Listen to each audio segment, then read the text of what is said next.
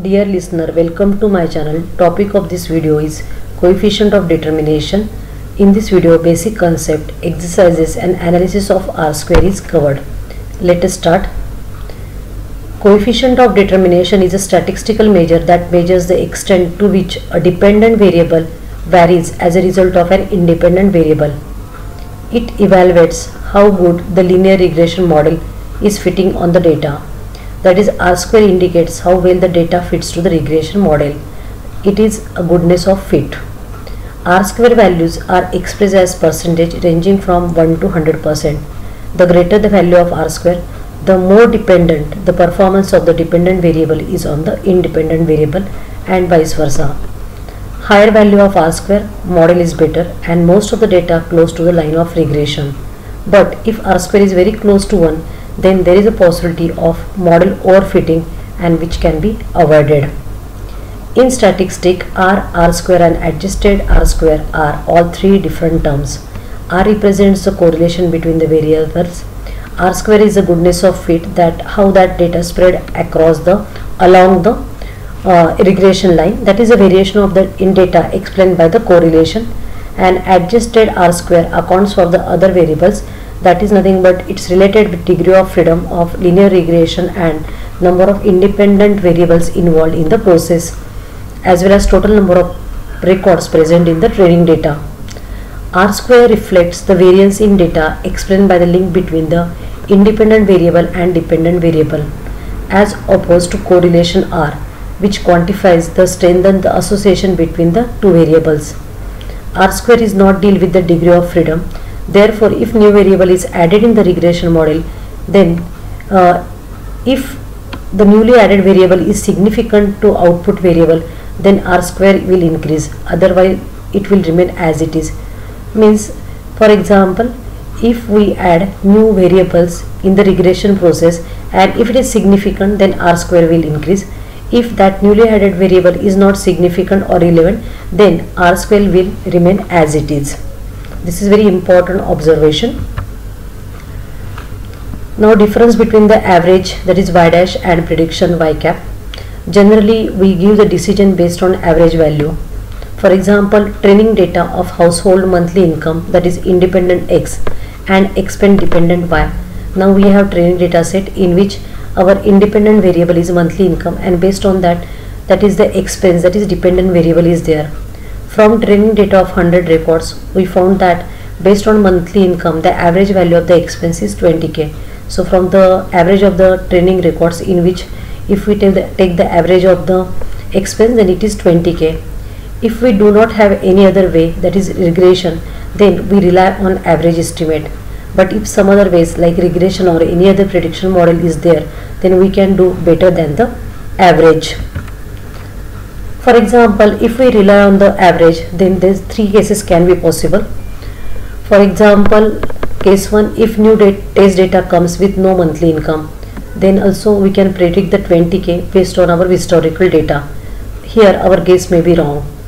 Case 2, if new test data comes with the monthly income is 15k, then in this case we can predict that if income is 15k, then expense is less than 20k. So here also we are generally making the comparison with your average of Y. If new test data comes with the monthly income of 70k, in this case we can predict the expense is more than 20k. But when we do regression, the model is built and most of the data is fit to the model, and we can do the proper prediction analysis on the future data. For previous problem, if we apply regression and when the new test record comes at that time, the result of prediction are better than the average and they are very close to actual value. Now this is very important to understand this diagram. Now this is X, that is independent variable, Y dependent variable. This is nothing but the average of training records, that is nothing but Y dash. And here this is the line of regression, and when we draw the regression line and if our data is highly correlated, then we get the data most of the close to regression line. Now here we require to understand the three important terms, that is three differences can be possible if we compare with the Y dash, that is Y dash and the actual value, Y dash and the predicted value, predicted value and the average value. So based on that the three terms are there. So in some literature they are using SSE, SSR and SST, and in some other literature they are using RSS, ESS and TSS. So we have to remember both the ways: sum of square due to error or residual sum of square. Now here it is nothing but the error between the actual term and predicted value.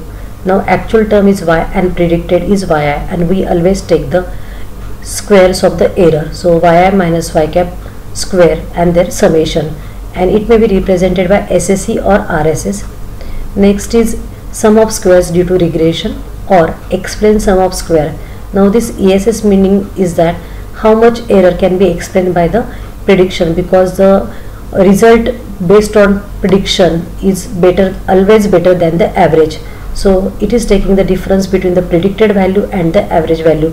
That's why summation of y cap minus y dash square. And third is total sum of square. Now here from total sum of square we compare between the actual value and the average value, or it is called as a total sum of square, that is TSS, which is equal to actual value minus the difference between the average, that is difference between the average and actual value. So if we see this diagram closely, we can find out that total error is nothing but the difference between the actual value and the average, and if we draw the regression line we are getting somewhat better answer, and that is nothing but ESS, that is difference between the y dash and y cap, and this is nothing but the error between our prediction model. Now from this it is very much clear that TSS is equal to RSS plus ESS, or in different terms we can write down SST is equal to SSE plus SSR. Now TSS is nothing but the complete term, and this is RSS and ESS. So TSS is equal to RSS plus ESS. Now R square is nothing but whatever that explained by the variable. Now here we are taking the ESS by TSS. Now explained by the regression divided by total sum of square. Now explained by the regression is ESS and total sum of square is TSS, that is from the actual value and the average value. Now from the diagram it is very much clear that TSS is equal to RSS plus ESS. If we divide by TSS we will get 1 is equal to RSS by TSS plus ESS by TSS, and this is nothing but R square. So we can represent R square either ESS by TSS or R square is equal to 1 minus RSS by TSS. Now here the value of R square vary between 0 to 1 or 1 to 100%. So if the value vary between 0.75 to 1, then there is a substantial percentage of variation is explained. 0.50 to 0.75, a good amount of variation is explained, and 0.25 to 0.50, a small extent of variation is explained by the independent variable to the dependent variable. And if the value of R square is between 0 to 0.25, there is little or no variation is explained. Now we will see some exercises.